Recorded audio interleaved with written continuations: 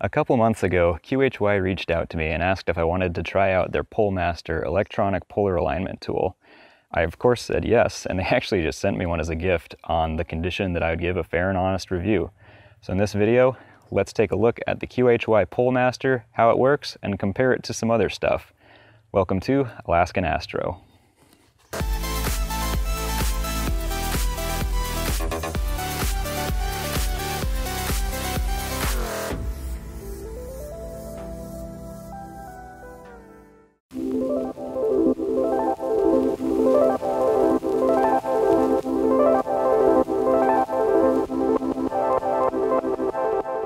The PoleMaster itself is a little camera with a built-in lens that comes pre-focused from the factory. It attaches to the end of your RA axis with one of many available adapters for your specific mount, and it just gives a nice wide view of the area around the celestial pole to help you with polar alignment. So once it's attached and connected to your computer, the PoleMaster completely replaces your polar scope because, well, for one, it blocks the view through the mount. Electronic polar alignment makes even more sense the further north you live, because trying to look through this thing when you're standing in 2 feet of snow is not the most fun I've ever had.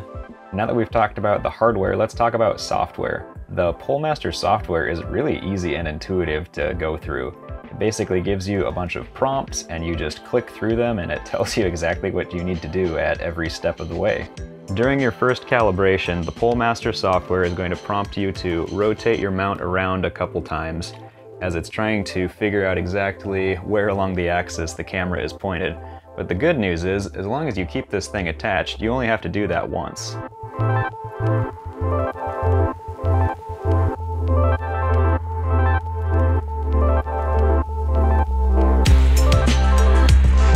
I'm going to walk through what it actually looks like to use the PoleMaster on a typical night, because this is actually a typical night and I'm using the PoleMaster.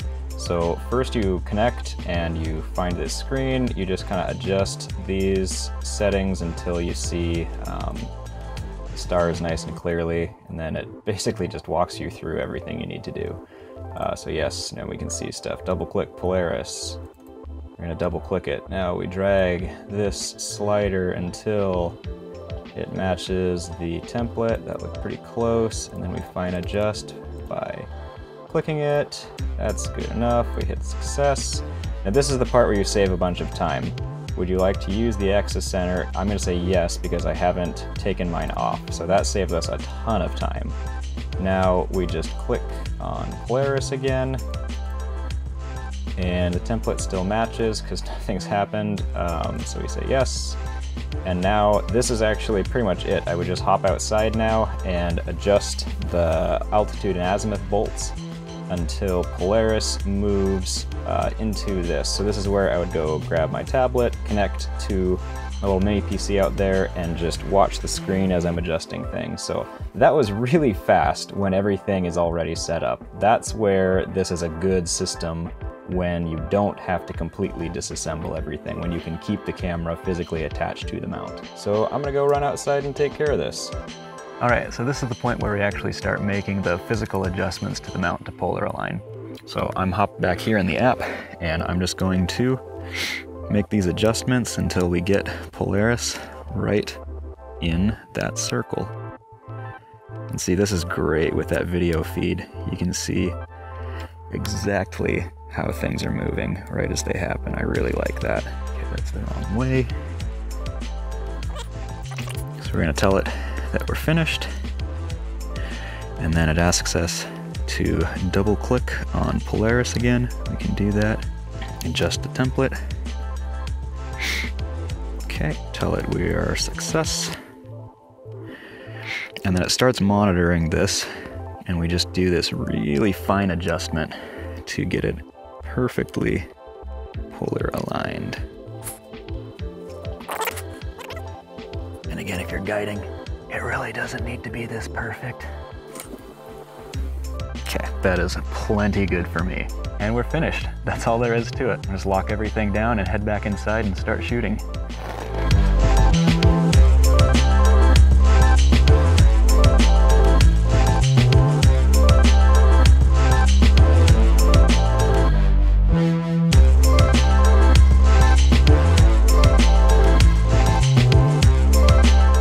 Now what I'm about to do here may be the perfect combination.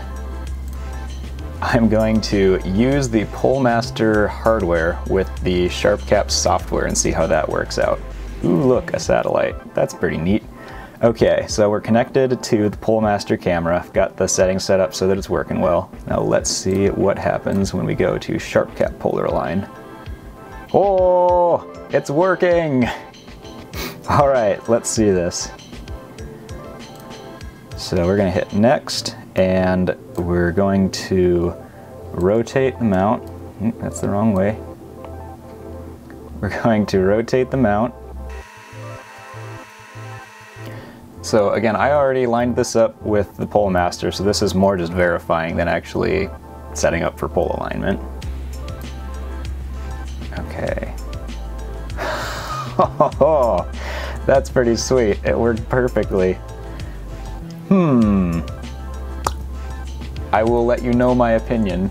Basically what I've found in doing some testing going back and forth between them is that both SharpCap and the PoleMaster are very accurate and consistent in the polar alignment, which is really good to know. Without going into too much detail, I want to talk about some differences between these options. SharpCap uses your existing guide scope and camera, or even your main imaging setup, and because of this, sometimes it can be a little difficult to find stars, especially if they're a really long focal length. You have to rotate your mount every time you polar align, and it uses plate solving to identify the stars. It's also part of a subscription that ends up costing about $13 a year. PoleMaster is a standalone piece of equipment. I've never had any trouble finding stars with it, and you only have to rotate the mount if you're recalibrating. It does rely on you manually clicking on stars to identify them, and it's a lot pricier at $300, including the adapter for your mount. Your mount's built-in polar scope uses itself. It does require a little bit of understanding of how to properly use it and interpret it, and you do need to make sure that it's properly aligned within the mount, but if you use it correctly, it's plenty accurate even for imaging. So what's my take on the PoleMaster? Well, I think it's a great little piece of hardware. It's fast, convenient, and most importantly, it's consistent and accurate. However, it still falls into my category of luxury items.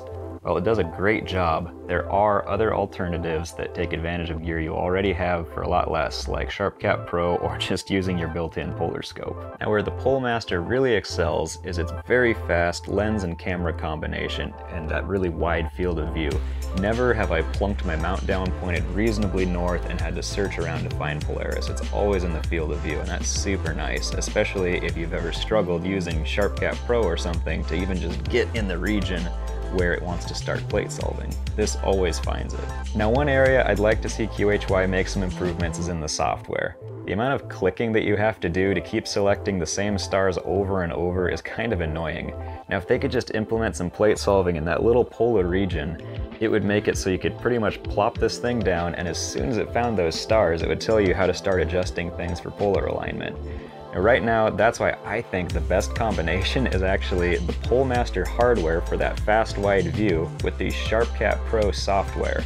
Now I asked QHY about this, and their response to me was, "Hi Aaron, actually, we have plans for next PoleMaster. New changes will be made, ...